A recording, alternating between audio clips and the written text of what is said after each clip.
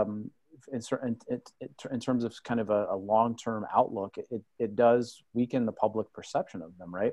And so I think we have to really strengthen labor rights, and I guess even beyond that, when we're thinking about public policies, right? When we're thinking about investing in the kinds of technology that will allow us to move to a greener infrastructure, we have to overcome some of the political ideas that exist in our society, right? That investing in green jobs is maybe not the right way to ensure that working people have good jobs, right? So, you know, like obviously we're having a lot of our political divisions in this country, going back to the 2016 election and of course beyond that, stem from this idea that you know, what we've got to do is sort of double down on these sort of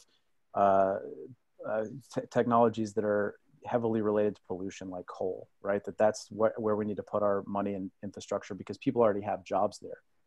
And so I think one of the reasons that you see a lot of working Americans support those kinds of policies and support that kind of rhetoric is because they can't trust that their political system is going to ensure that if they do end up not working in, say, coal, that they're going to have a government that works for them to make sure that they'll have access to good jobs, that invest in those kinds of things, that you know, those sort of clean technologies, and make sure that they have the skills that they need and the union representation they need so that those jobs are good bets long term. So I mean, I think if we, you know, if we kind of look at the bigger political picture, we need to figure out how to build a political movement that prioritizes, in addition to green energy, that prioritizes the jobs and livelihoods of working people and make sure that's front and center. And I think if we do that, and Jesse's absolutely right? Like there are no technological reasons why we couldn't have that kind of infrastructure and those kinds of jobs. Yeah, I agree with you 100%, John. Getting the young workforce, and you touched on it with the 4-year degree.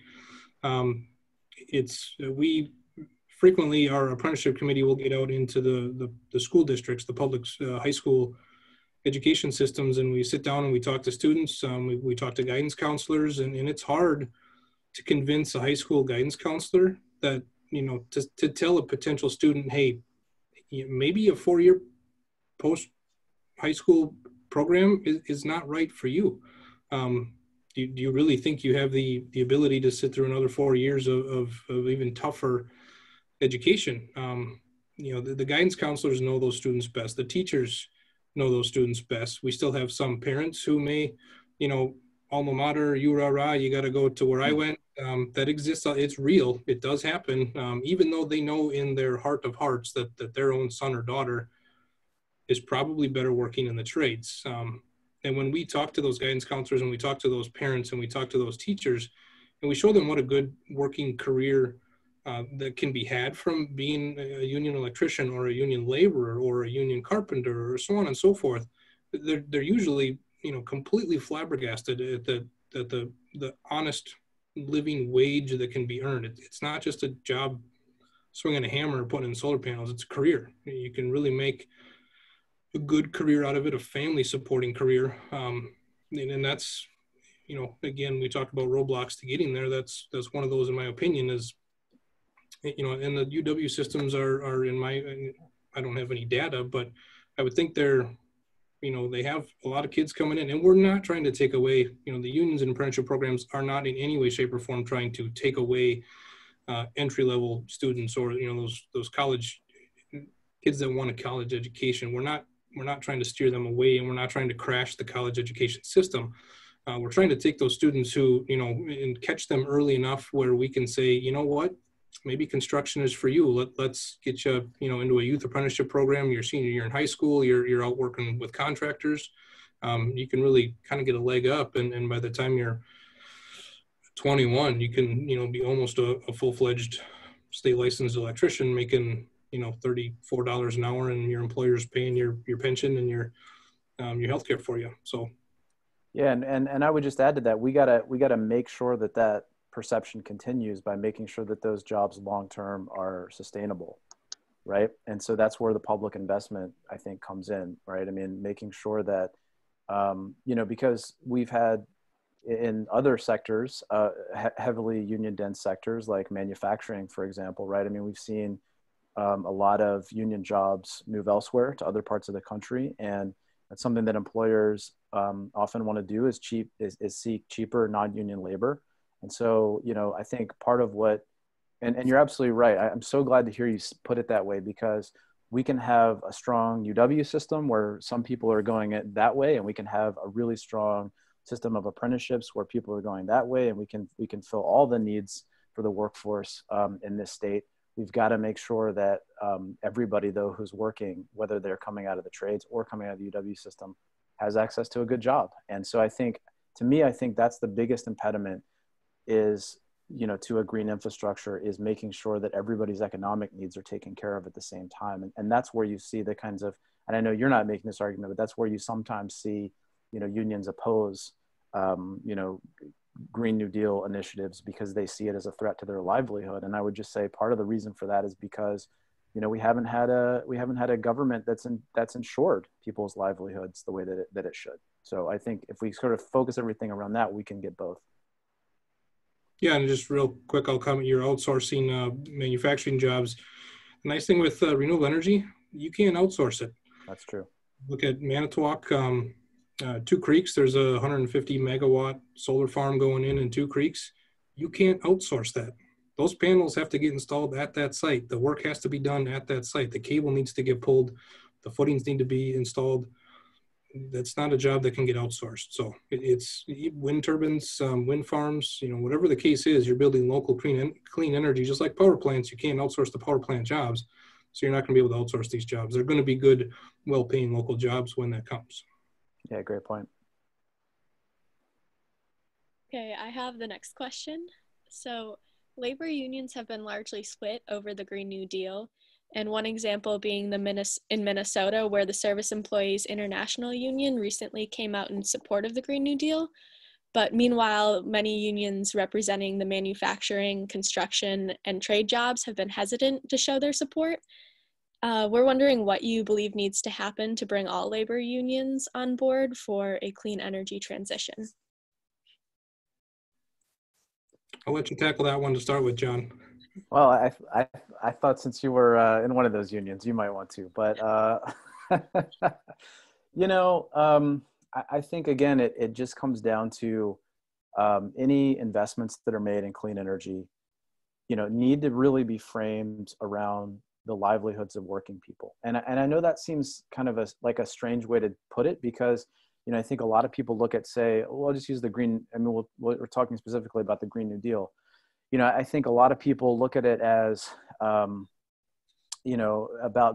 the environment first, right? And I don't know how many people on this Zoom meeting today have read the Green New Deal, the actual policy proposal that came out, from I think it was Ed Markey and Ocasio-Cortez. It's a jobs program. I mean, that's really what it is. I mean, it certainly, like, it's about building green infrastructure, but I think what's so good about the Green New Deal proposal is that it's pitched as something that will ensure basically everybody has more or less, I mean, they don't quite put it this way, but more or less the right to a job.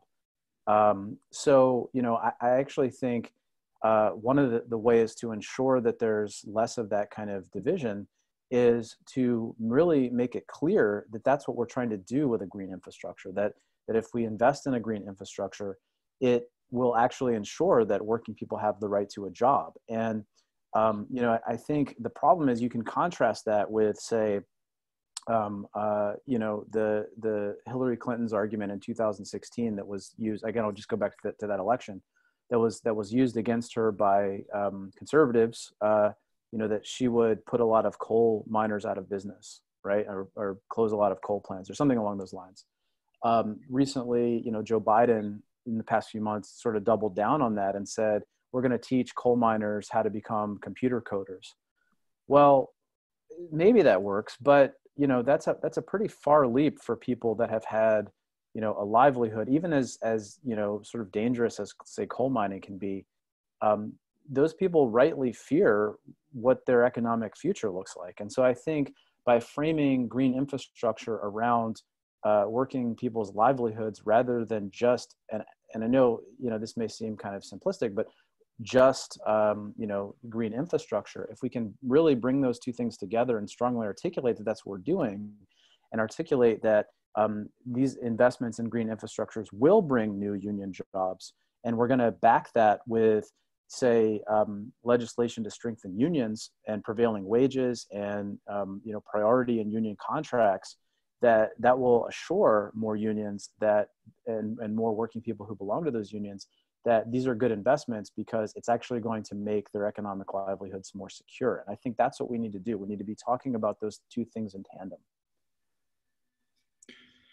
Yeah, I mean, I'll be the first to admit that I'm not very politically active. So I don't know a ton about the Green New Deal. I do know that the IBEW president, Lonnie Stevenson, signed a letter expressing some concern over it. And I think you're right, John, there's a concern in the union, the Electrical Workers Union, as an example. The union has a lot of employees, a lot of union workers currently making good wages in those power plants, in the coal-fired plants, the natural gas plants, as operators. Coal-fired plants, natural gas plants are extremely maintenance intensive. They have to be staffed heavily at all times. There's always upgrades and projects going on in those plants. So there's always a ton of work opportunity there.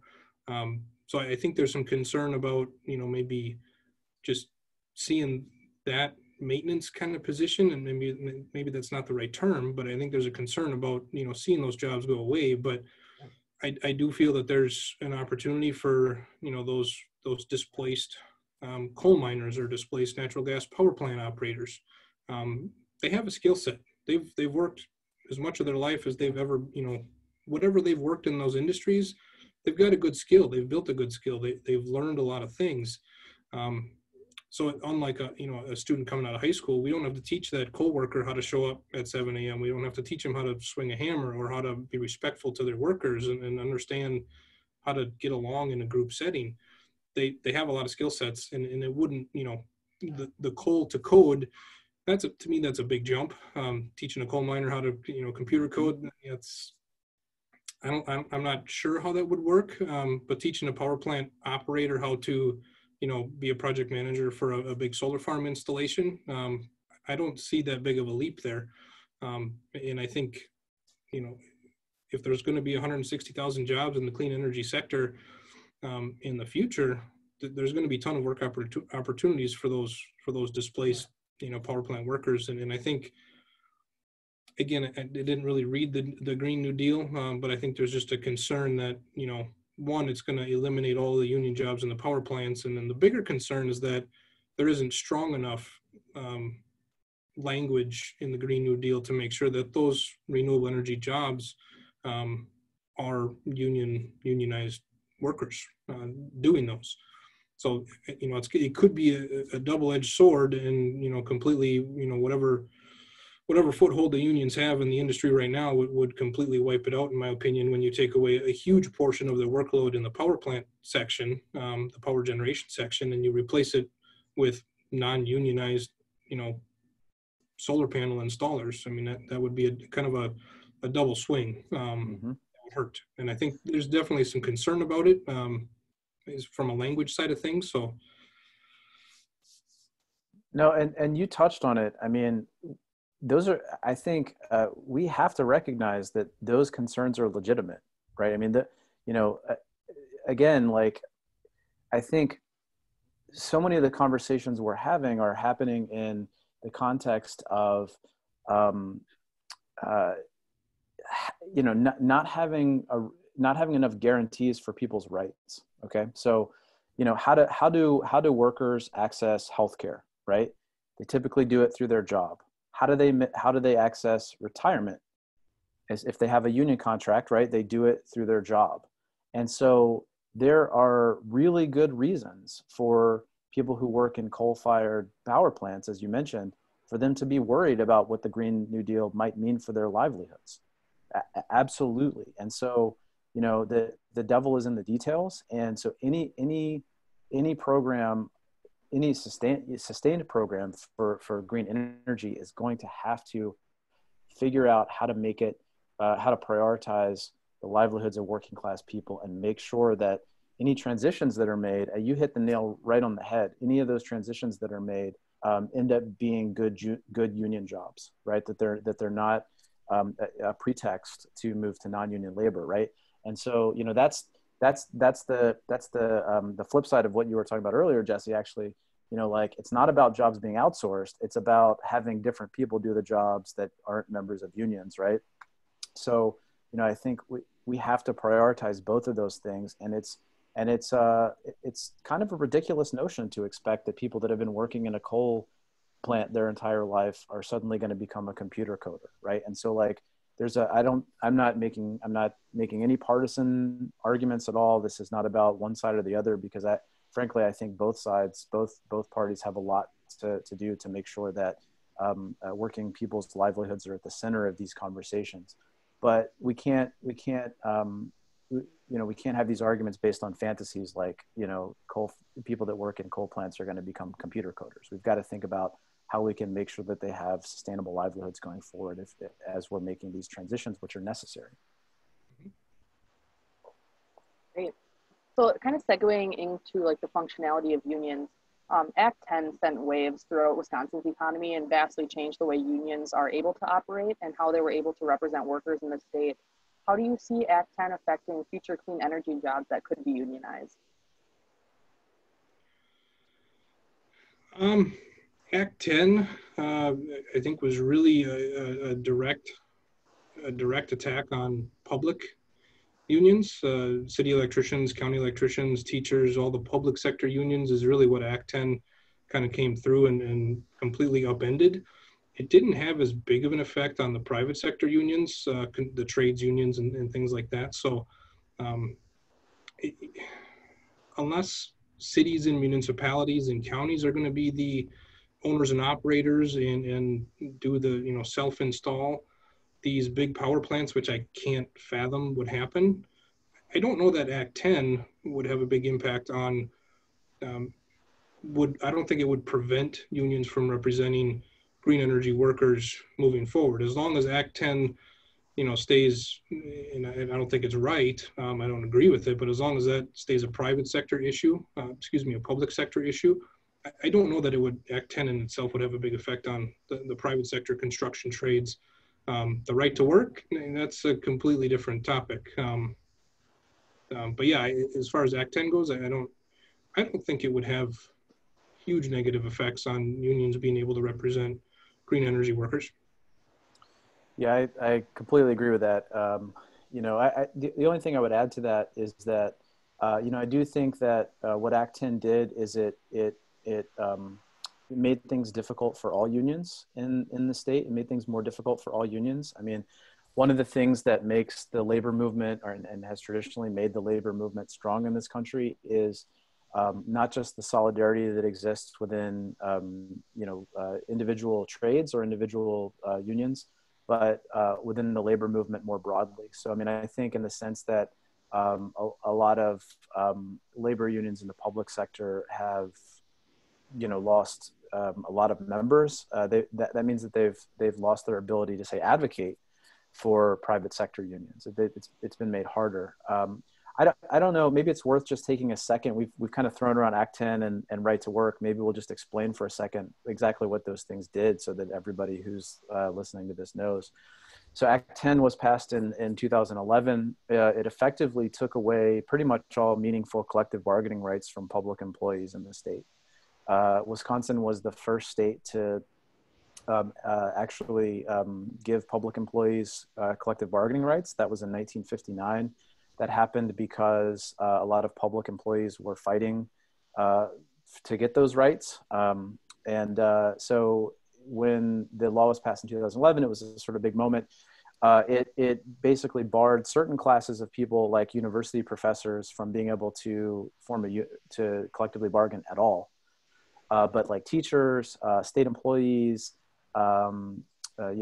state nurses, anybody who's a public employee, when Act 10 was passed, they were basically barred from having any negotiations over anything related to their work collectively other than wages, and they could only get wage increases that were as high as the rate of inflation. They also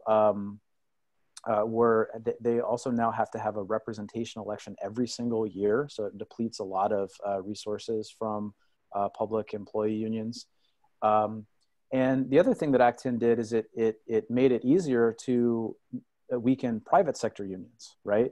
So the right to work laws probably in 2015, the right to work law probably doesn't happen in Wisconsin without Act 10 happening just a few years before that.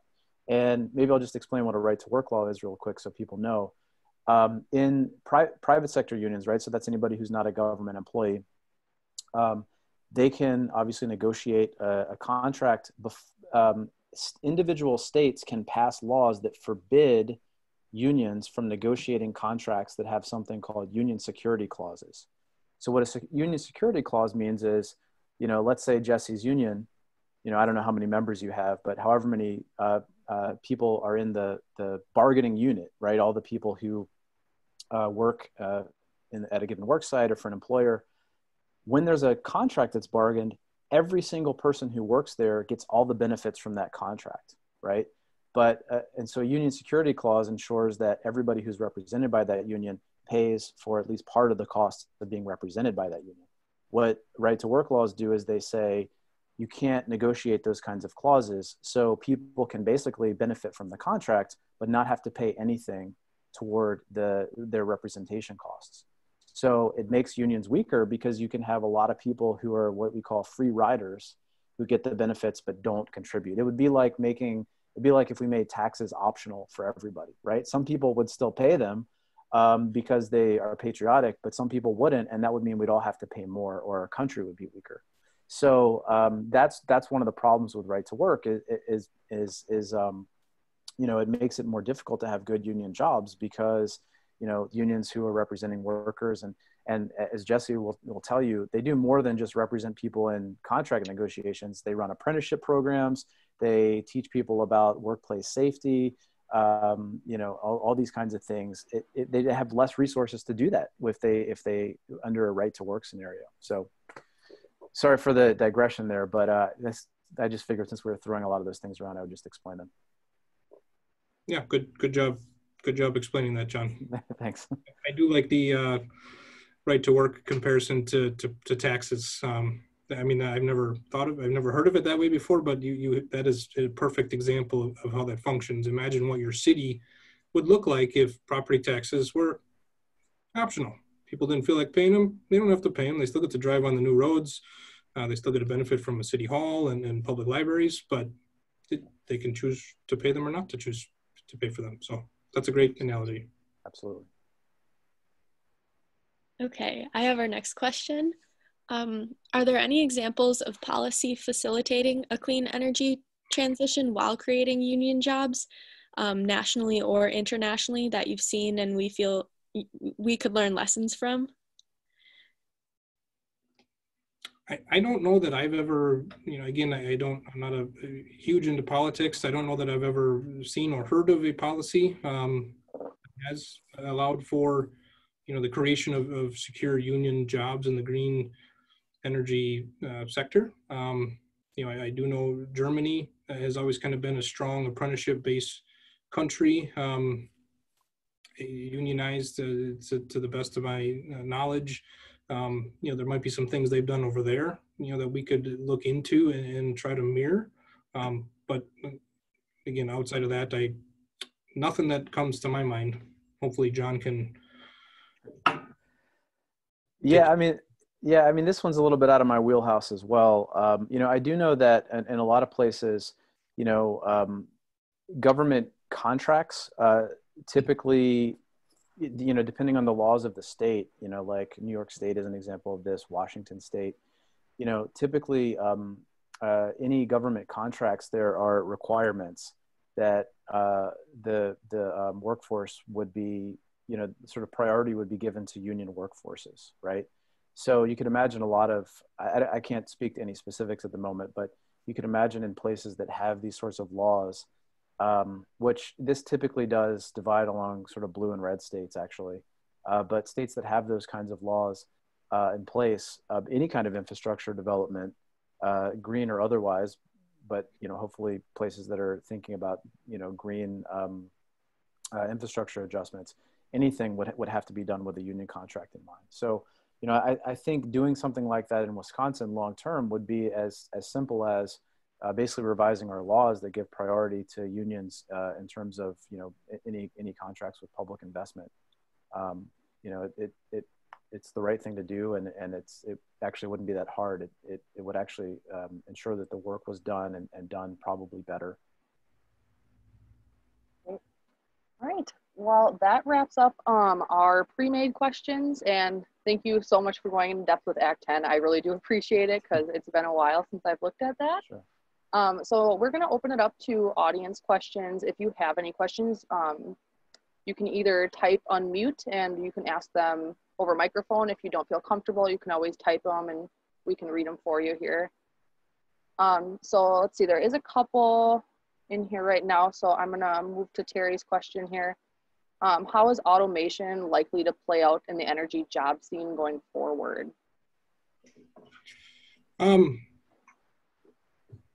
We're an electrical contractor, and I program a lot of PLCs, so I do automation work as well. We teach it in our apprenticeship program. At least on the solar side of things, there's not a lot of automation. It's a pretty simplistic technology.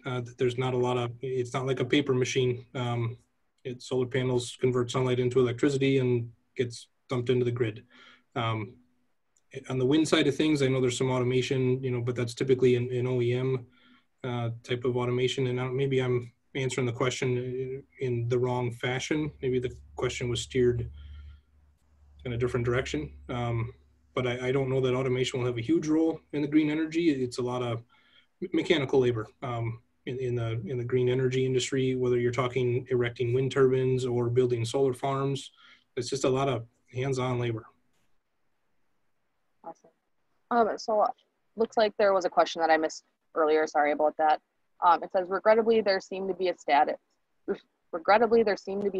issues and working condition issues that cast the trades into a bad light as a viable career option for young adults.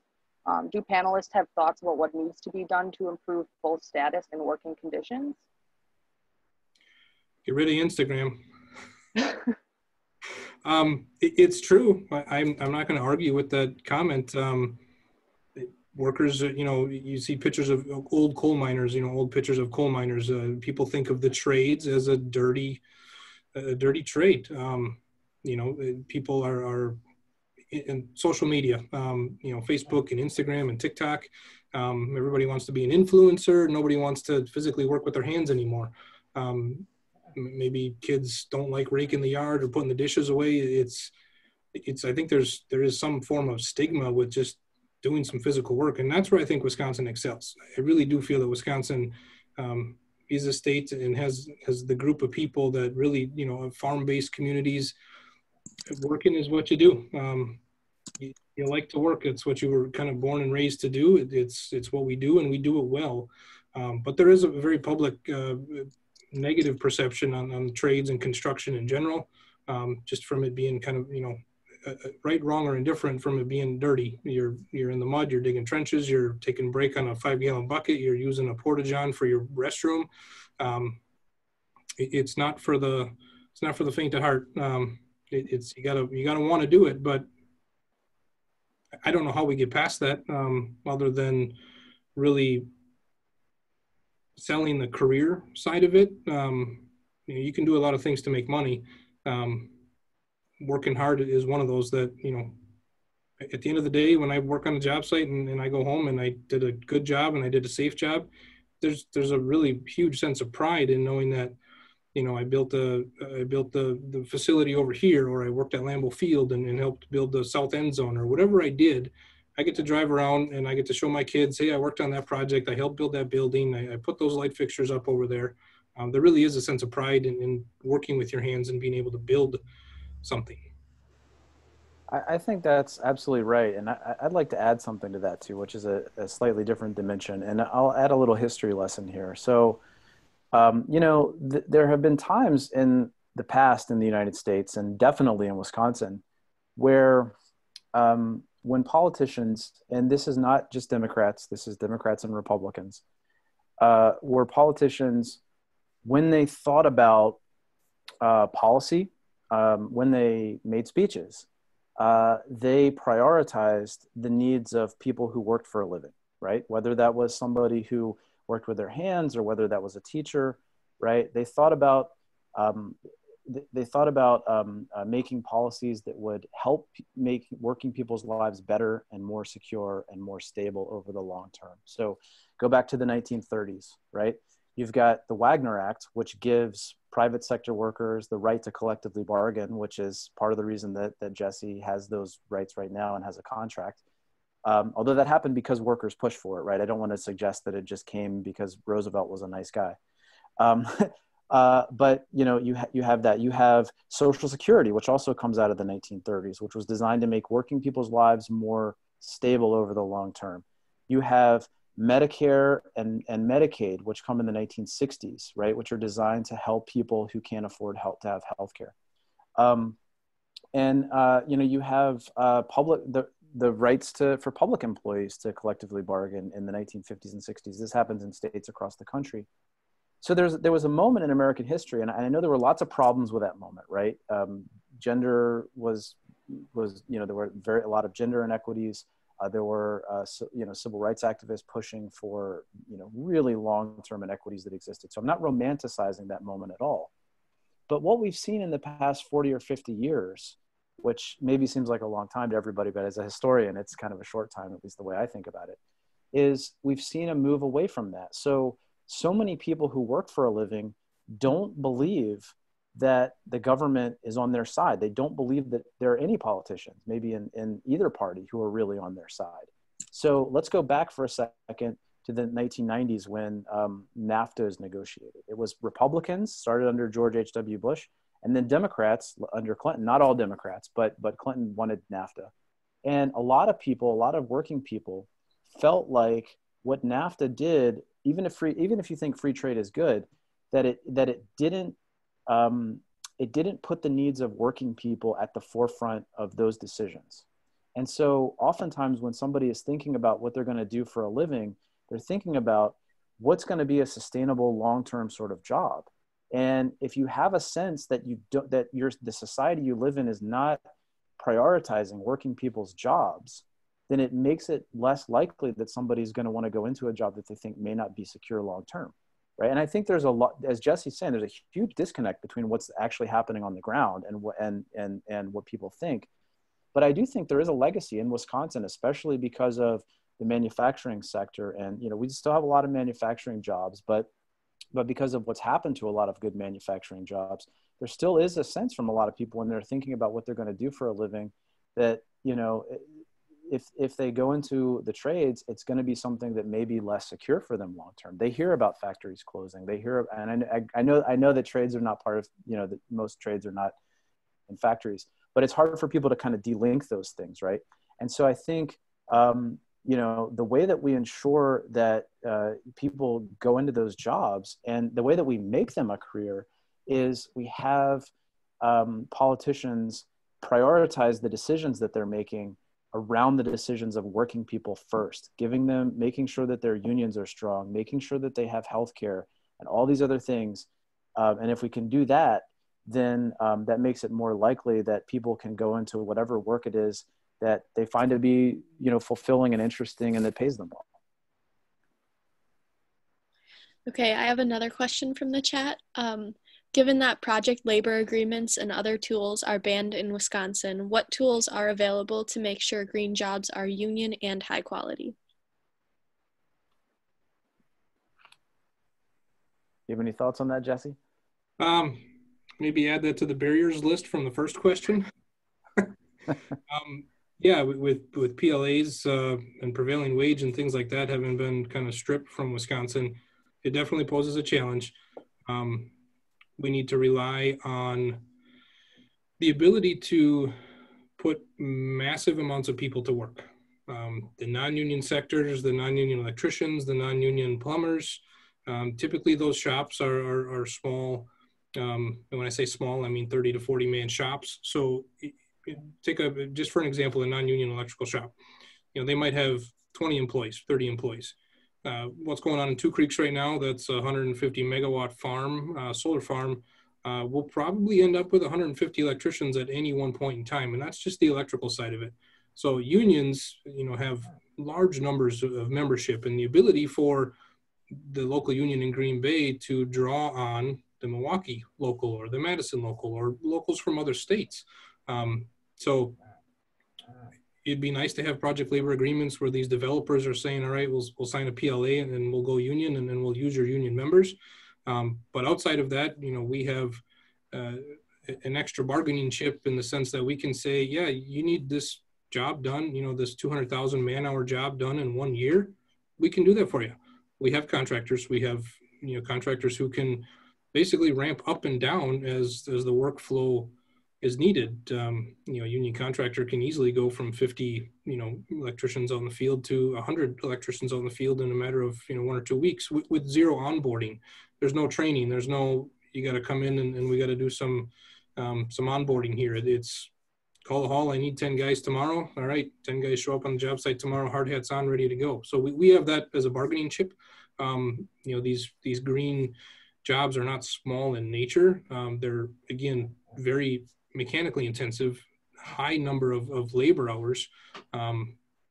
So that's one of the, again, bargaining chips that I think the labor unions have in the numbers, the masses, the number of people to be able to put on those jobs without sacrificing a completion date or project overruns or duration overruns. Yeah, and I would just add, that's such a terrific question.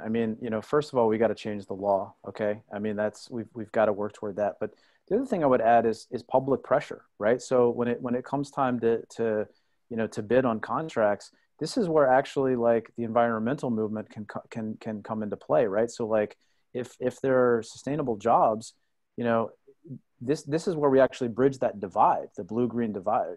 We've got to make sure that the environmental movement is pushing to make sure that contract, and you can put public pressure on these developers, right, to sign a contract with a union outfit rather than going with non-union. And I think that's also the kind of thing that builds goodwill. So the next time that unions are thinking about whether or not to support green policies, they know that they're going to have environmental activists helping them. So that's I think a big opportunity to build solidarity. So we're going to take one more question here, and Megan, if you wouldn't mind maybe clarifying your earlier question a little bit. I'll read it really quick, and if she has anything else to add to it. But her question is, so how do we change that story to get people into those jobs that we're talking about? And kind of how are we telling these stories now? So I was just asking, like, you were talking about coal miners and that dirty work, and how are we highlighting the stories of success stories? And what are we doing as either an organization or a community to highlight those stories so that we can draw in more people into the unions and the trades that we normally wouldn't? I think it starts with the media. There's a lot of stuff on the news, especially the last 4 or 5 weeks here. Nothing has revolved around anything positive, in my opinion. But when we do something good, let's talk about it. And that falls, I think, on us as unions, as labor unions, as contractors, as people who are in the construction industry. We need to have a louder voice. We need to really promote ourselves and talk to our friends and family and the media and then the schools that we go into. We really need to fluff our feathers. We need to be proactive in promoting that what we do is good. Yes, there are days when we put solar panels on roofs all year long. So there's days where it's 10 below zero and snowing and we're up there and it's not a fun day. But there's days where we get to work on just the coolest projects in the world. In my opinion, we get to do a lot of neat things, and we really need to be promoting that. And I take onus on that. I think that does fall, a good portion of that falls on us as contractors, us as union members, us as labor unions to really promote what we do is good. I think we do a little bit of it now. We also do a lot of community heavily involved in the community. So our union is always working with the building the homes for heroes and working with Freedom House, donating time to Paul's Pantry and donating projects to Paul's Pantry. Those are really happy, feel good stories, in my opinion, that we need to do a better job of pushing out there. And we are electricians. We're mechanically inclined. We're not Instagrammers. We're not influencers. So I know a lot of that can be done via social media, and sometimes we need to rely on our younger generation electricians to help us, kind of bridge that gap of getting away from I'm just an old timey electrician to, hey, look what I did today. There is a small challenge in some of that. Some job sites are very private and don't allow cameras on site, don't allow you to talk about what you're doing. There's been, I think in Wisconsin, a few lawsuits from owners to general contractors for posting videos of like a crane that fell over. There's got to be a right way to do it.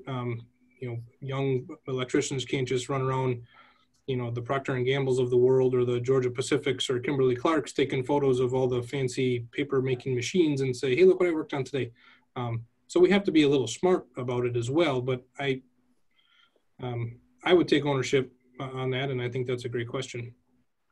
And I would just add quickly, I mean, I think right now with the COVID-19 crisis and the work that we're seeing from people in a lot of, blue collar union jobs, there's a real opportunity to highlight that that's what's happening. I mean, a friend of mine, my neighbor, works at one of those paper mills, and, he's telling me about what his work schedule is like right now to make sure that people have the things that they need.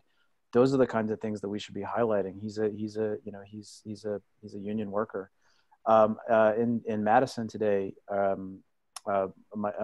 the vice president was there, and I know that there were union machinists who pointed out that they're saving people's lives by making respirators. So, I mean, these are the kinds of things that we can be doing to showcase, the kind of work that's being done and the really important work that's being done. It's not just work to make a living. It's work that is literally essential to our country. And if we think about that in terms of the whole sort of structure of American society, we can highlight a lot of this, and I think we should. Awesome. Okay, so I think we're gonna wrap up with questions now. But thank you, Jesse and John, for sharing all of your insights and opinions with us. And kind of circling back to Jesse, what you were saying about social media and how we frame things. I just want to put in a quick plug for a couple of our other events going on during this Earth Week. This whole week we have a media campaign called #StrikeAtHome, and we're asking all of you to make your own strike sign, whether that be physically or virtually, where you kind of show your solidarity for climate change action, along with other strikers around the world. And then tomorrow we're running our #I'mAConservationVoterBecause campaign, where you can post a video, a picture, a poem, anything that reminds you why you care about the environment and why you're a conservation voter too. So we ask if you want to participate in those. You can go to our website at conservationvoters.org/events for more information. And yeah.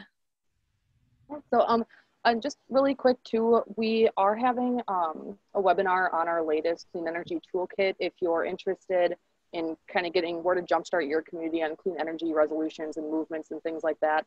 We're both Ellen and I are from the Green Bay area. As Casey already mentioned, St. Norbert's passed a resolution for 100% renewable. UWGB has as well, and then the city of Green Bay and the Green Bay Public Schools. So that's just our local government, but that webinar is going to be happening this Thursday from 3 to 4:30.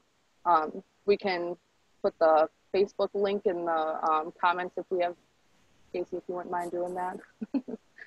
Awesome. There is quite a few people signed up already, so if you are interested in doing that, I recommend signing up right away so you can get this spot. But like Ellen said. Can I say thanks to everybody? Oh, yeah, absolutely, yeah. This was a fun conversation.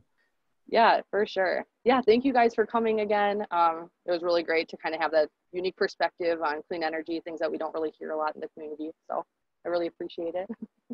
Yeah, Thanks, everybody. I do see Lisa had I want to answer this question real quick. Lisa had a question about where to look to find information on training in the trades and pay. Start with your local building trades. Just Google search, building trades around whatever community you live in. Start there. They'll be able to direct you to the nearest apprenticeship program, depending on what trade you want. That's probably the best place to start. If anyone did have any follow-up questions, I'll post my email in the comments. You can just email them to me and I'll forward them on to the right people. Otherwise, we're just going to wrap it up here 5 minutes early. So thank everyone for coming. So like I said, if you have any questions, just let me know. All right. Jesse, keep in touch. Yeah.